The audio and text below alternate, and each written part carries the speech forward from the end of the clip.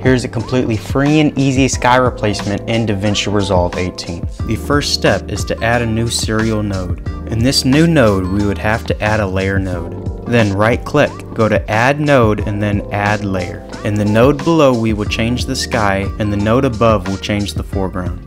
We will go to the qualifier and select qualifier 3D. Then make sure the qualifier is activated. Activate the magic wand and draw your mask. If you miss some areas, click on the add qualifier and draw in the rest.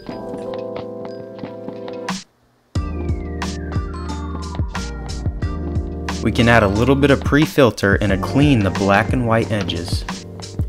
Then import your new sky. Go to the effects and find match move and apply that to the mask of the sky. Then right click and add OFX input. Then deactivate the use of alpha OFX. Drag the green square from your new sky and attach it to the masked layer.